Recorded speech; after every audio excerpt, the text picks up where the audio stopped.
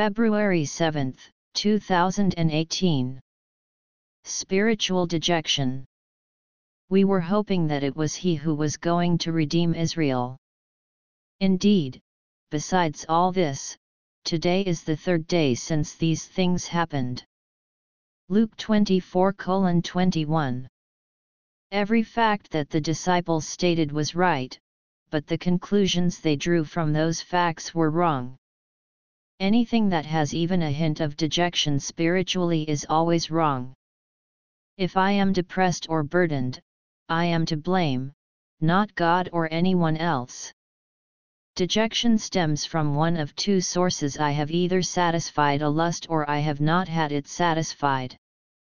In either case, dejection is the result. Lust means I must have it at once. Spiritual lust causes me to demand an answer from God, instead of seeking God Himself who gives the answer. What have I been hoping or trusting God would do? Is today the third day and He has still not done what I expected? Am I therefore justified in being dejected and in blaming God? Whenever we insist that God should give us an answer to prayer, we are off track.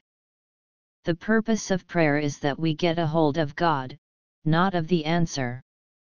It is impossible to be well physically and to be dejected, because dejection is a sign of sickness. This is also true spiritually.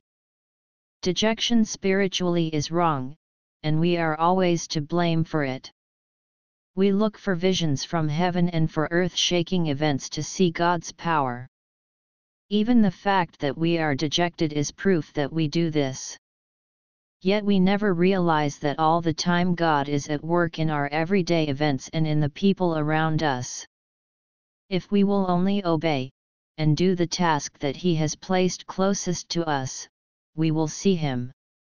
One of the most amazing revelations of God comes to us when we learn that it is in the everyday things of life that we realize the magnificent deity of Jesus Christ.